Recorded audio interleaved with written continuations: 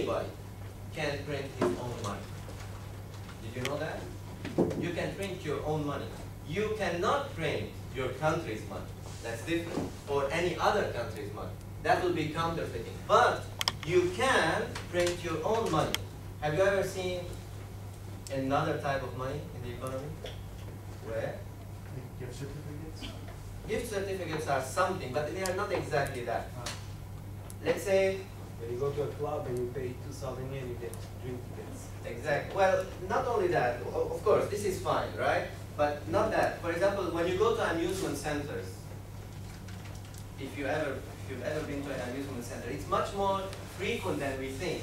We go to an amusement center, you give 2,000 yen, and then they give you coins, you know, by the amusement center. This is their own money, right? We don't realize, we said coins.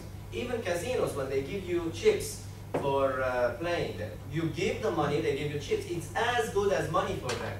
Okay, and if you have 20,000 of them, and you can go, they will exchange it, go to the let's say the safe. They will exchange it for you for actual money.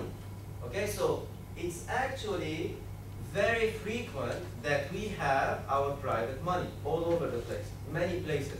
Maybe if you go to Disneyland, you have some of the gift certificates. You might have some of the tickets for the rides. You exchange the money for those tickets for the rides and for other things that you're gonna buy. So they have somehow their own money.